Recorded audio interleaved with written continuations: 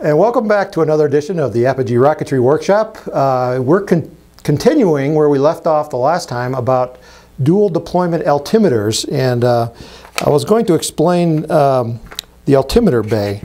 This is basically a tube coupler, and inside this coupler we have two bulkheads, one on each end, and then inside is a rail system. You can see it's threaded rods.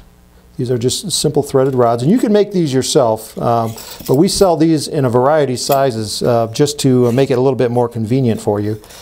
And then you'll have a tray, and this is, they call it a sled, and this gets epoxied to these tubes, and to this you'll mount your altimeter.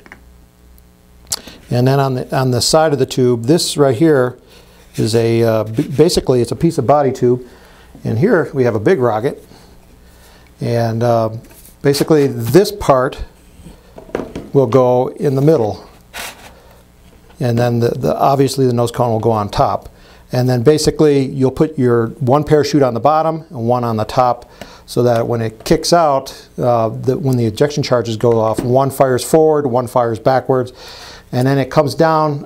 This will be in the middle, free floating, and then you have shock cord attachments on your bulkheads, one on each end, so that everything stays together.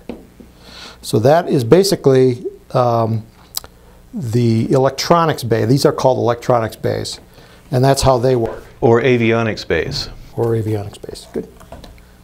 Okay, so now we're continuing our discussion about how to set up and test out your altimeter.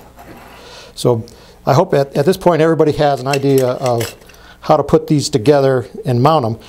Basically, before we do that, Jeff, where does the ejection charges go on these things? Well, there's two primary, I think there's probably several different ideas about where to put ejection charges, but there are two primary ideas on how to mount the ejection charge capsule that contains the black powder.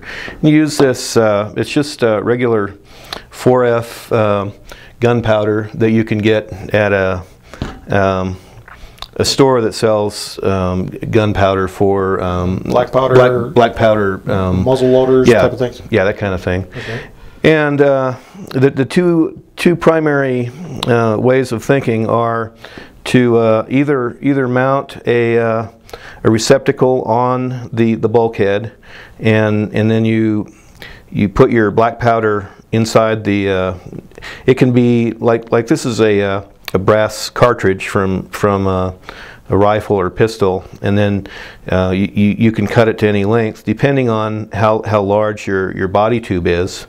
The volume inside your body tube has to be determined, and so that you can figure the right amount of black powder. And where does one go to figure that out? The best place for that is there's a calculator at UROC, the Utah Rocketry Club, has a calculator that includes both regular black powder calculations for volume, and it also includes a calculation if you want to put shear pins in, plastic shear pins, which hold everything together until you get the ejection charge. So if you have shear pins, you're going to use more or less of black powder? You use more black powder when you have shear pins, and the bigger your rocket gets, the more the probability is that you're going to need shear pins to hold everything together.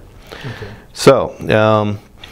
So that's one method, is making a little receptacle, and you using some kind of igniter inside there to set it up? Right. You put your black powder in, and then you put an igniter in. Igniters are commonly available through many vendors, and then you run your wires from the altimeter to the two connections on the bulkhead, and then from the outside of the bulkhead you run two wires to your so they'll put like a terminal block here, yeah, and then the wires up to the igniter. Well, some people use terminal blocks, and some people actually use I mean, you can use the rails on here for one of the connections, I mean, obviously you can't use the rails for both connections on both ends of the bulkhead, but yeah.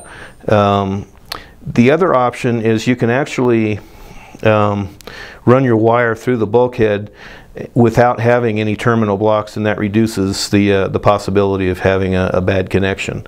So, but this is one way that people do it. Another way that people build a bay for their black powder is to have, and it's probably safer to do it this way, is to have a PVC pipe with a cap on it, and that actually is probably more widespread than having a cartridge.